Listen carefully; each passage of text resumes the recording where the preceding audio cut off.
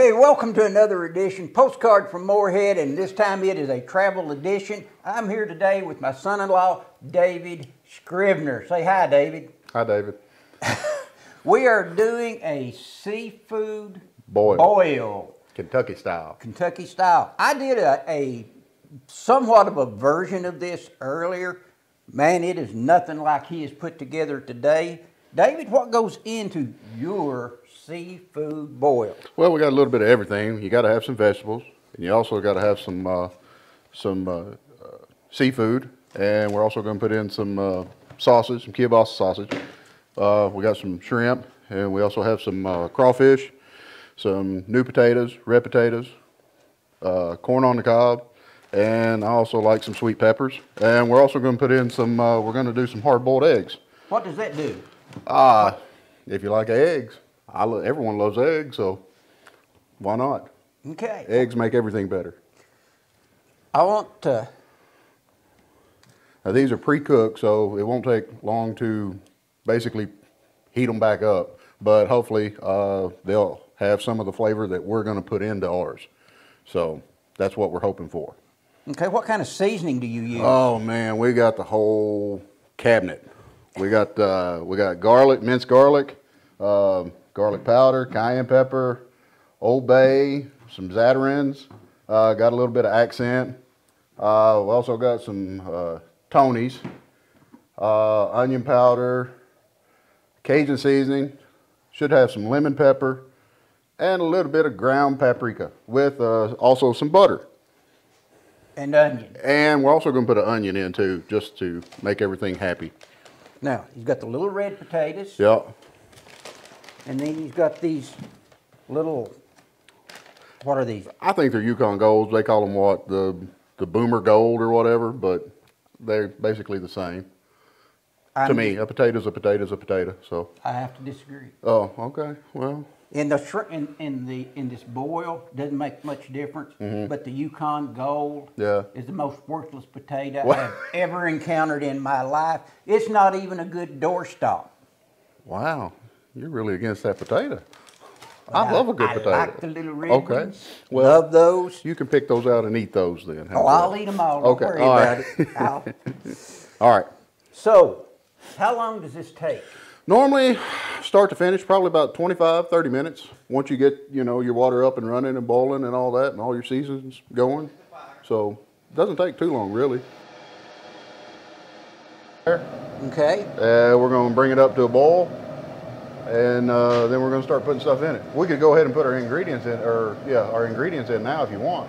Okay. I got a question for you. Have you ever done this and add beer to it? Depends on who's watching. The reason I ask, Lenore, a lot of stuff she makes, especially the chili that she makes, she puts beer in it. All the alcohol evaporates out. Right, it's just the flavor. But it sure does add the flavor. Right. So every once in a while, I'll put some in it, depending on who's eating. If the children are coming over or whatever. No. But I mean, hey, for the most part, I think I might have one or two available. Okay. So, do you put the seasoning in first? You can, yeah. Well, let's go ahead and put those in. Okay. There's not really a measuring. It's what you feel. Well, and I've always heard that if you're not sneezing, it's not seasoned. So, I never heard that. Yeah. All right. What are we going to start with? First, let's do a little bit of garlic, a little minced garlic. Just going to pour a little bit of. That's a little bit? Yeah, it's a little. Well, you got to remember, we got a big pot. Okay. So, then we're also going to do the garlic powder. Well, and I think we're going to do this in two stages too. We're going to do our vegetables and stuff first. Okay. And then once we're going to pull those out, put them in a cooler, then we're going to do all of our meats. Okay. Like I said, the one that I did, not near as good as this one. What's that? A little cayenne pepper, just to kick it up. Then we're going to have a little accent flavor enhancer. And that's all it does. About that much. Looks good to me. We'll go that route. You know, most of the videos I do, all of my measurements are, that looks about right. Now that's good stuff. It's a little Old Bay seasoning. Well, if it's good, we're gonna put more in it then. So then you always got to throw in a little crab boil in a bag. Okay. It's got all kinds of different seasonings and flavors in it. I'll toss that in.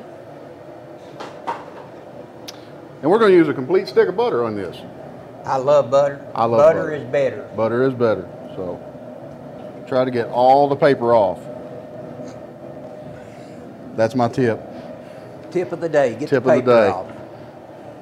Now, we're also going to do a little bit of concentrated shrimp and crab boil. I've never used that. Oh. That will smell. I assume that was to smell, not drink. I hope. Oh, all of it. Oh, yeah. Well, I can see where the video I did on my seafood boil has come up severely short after looking at this. Do a little paprika. Oh, yeah. A little bit of flavor, a little bit of color. And also going to do a little bit of lemon pepper. Because you need a little bit of the little acid part onto it also, you know. Okay.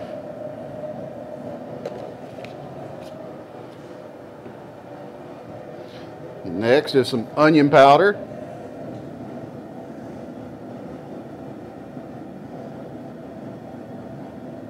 All right. And got to have a little bit of Cajun seasoning. I don't know why, but Because it's good. it just makes it better. Then, of course, we're going to do a little bit of Tony's Creole seasoning. I like that. Oh, yeah. Now, So, what got you into doing this seafood shrimp crawdad boil? a long time ago when I was in school in Nashville, I was in there with a buddy, and he was from Mississippi. And one weekend, I went home with him. And when we got there, his family had made one. And when it was all done, they laid it out on a big picnic on the newspaper. And we sat there all night and ate. And it was delicious. So ever since then, I've been trying to make it that same taste and that same flavor. So I've got close, but I still haven't found one like it. Seems like, you know, like whenever you go to an area that does it, that's the best place. So that's what I'm trying to figure out. I need an assistant. You need an assistant? What do you need? Can you put the eggs in whenever I hold it up? That way we don't crack any on the way down. Which color do you want first? You want the white ones or brown ones? Doesn't matter to me. All right. Okay, that is 1 dozen henberries. So it hasn't started to boil yet. Does that matter? Not really, no. We can check our temperature just to make sure, but I mean, you can see it's starting to come up, and it feels warm. Yeah, I can feel the heat coming off of it. Why do you do the meat separate from the vegetable? I guess it depends on how much you're actually doing. Since we're going to be doing a lot of vegetables and stuff this time, we're going to do those first. Okay. And then also some purists or whatever, they say that you shouldn't actually mix the vegetables and the meat because it takes away from the flavor or whatever. So I figured we'd try it this way because we got, you know, a couple people here today and we're going to. Yeah, we have a live audience today. Live audience? All right. All right. So we're going to wait for this to start boiling, and then we're going to start throwing stuff in it. Oh, look at that. He took my advice. We're going to put some spice. Yeah, that's a good year. Let's do it. It has come to a rolling boil. We are adding the vegetables. Got the peppers, the potatoes, the onion, more potatoes. All right, we've got the vegetables in there. How long does this part take? Once it comes back up to a rolling boil, we're going to count to about 5 minutes, 5 to 10 minutes, depending on what they look like. We'll make an executive decision. Then we'll pull them out and put our meat in. All right. Where's the corn? We're going to wait on the corn because someone very specific likes her corn a certain way, and we're going to wait till the end and put our corn in then. Now, everything's done to taste. We have taste tested a couple items. Oh, the audience is already The audience is, tasting. yeah, we've had audience participation. All right. So I think we're ready to pull stuff out now and put it into our cooler and go on to step 2. Oh, okay. Let it drain a little bit, a little swirly. Okay, I think we're clear. We got a couple little things of onion left in there, but that's quite all right. So now we need to put all of our meat in here. So we're going to start with the shrimp, already shelled. Then we're going to do a little bit of crawfish. And then we're going to go with a little bit of kielbasa.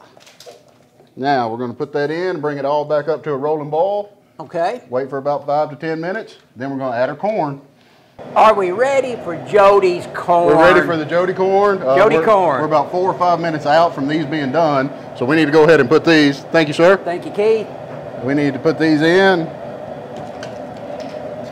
That way they're not overdone. Is it good? It's good, and then it shot a Whoa. It made What? a shiver down my spine when I realized what I was eating. What's the verdict, people? Delicious. Hey, and somebody's birthday today? All right.